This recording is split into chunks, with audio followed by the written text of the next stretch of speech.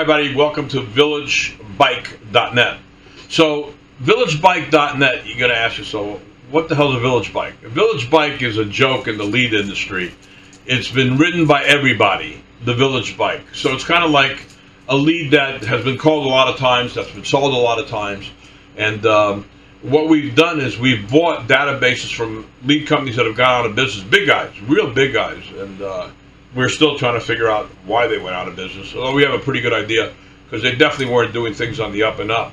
But yet these guys operated for a long time, did a lot of information, and had over 1 million leads that absolutely were mailed a private placement memorandum, and were vetted by a broker dealer. So let me tell you the reasoning behind my madness. There's a company called investorleads.com, and there's also Info USA. They use the same data, modeled information, zip +4 average, caca. There's just no way that this guy is going to perform as well as my leads are. Now, normally I get 50 cents a piece for this PP crema. The Village Bike, the only difference is it's 2-year-old, 3-year-old data that we got our hands on. We purchased, hey, John, I'm selling my database. Here's everything I bought from ABC company. And I'll buy, $500,000, $1 million, or whatever. I send them out. I have the phones verified, or I give them to one of my customers. They put them through a dialer, and all the disconnected numbers are pulled out. We pull out the 1.4 million litigators, the bad people, the strokers, the how do I say this gently? The bad people, the guys that you don't want to be having conversations with, and especially the ones that are looking to sue you and blackmail you for being on the do not call and you calling them.